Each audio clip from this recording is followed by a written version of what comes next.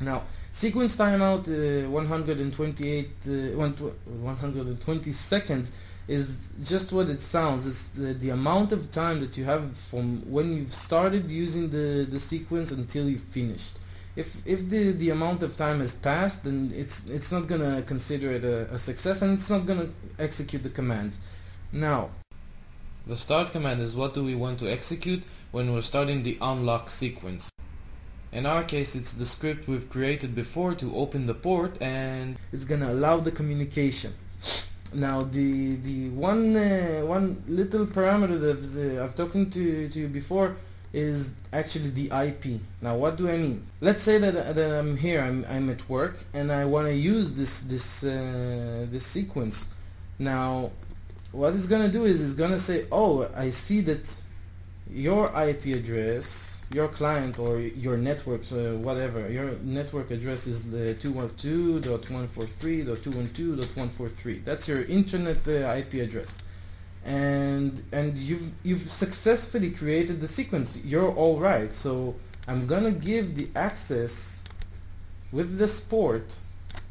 I'm gonna give the access to this internal network just to your IP address. Now, my internal IP address again is 128.1, and let's make it blue just to emphasize it. And so what it's gonna do is it's gonna say, all right, I'm only going to allow this IP address on this port to go through this tunnel that I'm opening up temporarily and go into this port with this IP address. This is the only rule in the firewall. It's not gonna be like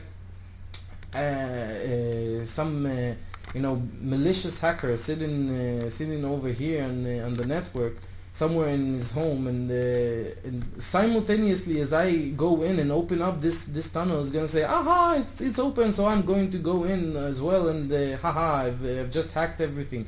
No. He needs to know my IP address over here so he can do it, because the firewall is gonna look at its packet and it's gonna say, I can see that you're coming from where? You're coming from 125.4.3.16.8, and yes, you're coming on port 143, but you're not the same IP address. I'm not gonna allow this. So it actually discards this packet completely. So this right here is the parameter that gives the external IP address of the knocker to the startup script. Command timeout is the difference of time, the differential of time between the start command and the stop command. And you're probably thinking to yourself, well, I understand the sequence, and I understand that we've isolated this IP address and this port and all of that, and I understand that the tunnel is now open. But why do you close it? I mean, if you're gonna close this tunnel in like, what did you say it was? 20 seconds? How are you gonna remote desktop into your machine? That's the beauty of it, because when you're doing this sequence, when you're activating the sequence and the tunnel is open, you're going in through the tunnel, you're going into the computer, and now the tunnel is gonna get closed in 20 seconds, but your connection is already up and running. And because the packets are going back and forth, it's gonna stay open even though the tunnel itself is closed, because it's a related rule. This is the basic rule of the firewall. Anything that's already related and established, accept. Why? Because you don't want anything that you've started a communication, you want to go to Google, and you've hit on your website, on your Internet Explorer, you've hit www.google.whatever. You're starting the communication from your end of the wire on any random port. By the way, it could be a random port from 1023, if I'm not mistaken, up to 65,000, whatever. It's 65,000.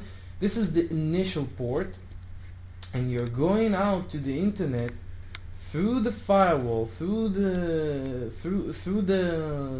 cloud, you're going into Google, and Google is gonna answer to that random port, is gonna answer back. So when this communication comes back, you don't want it to get blocked in the router. Let me just pick another color here. Hopefully this won't be too confusing, but the communication going back here is gonna be from port 80 to that already established port. So this is already established communication from your end to Google, and from Google to you.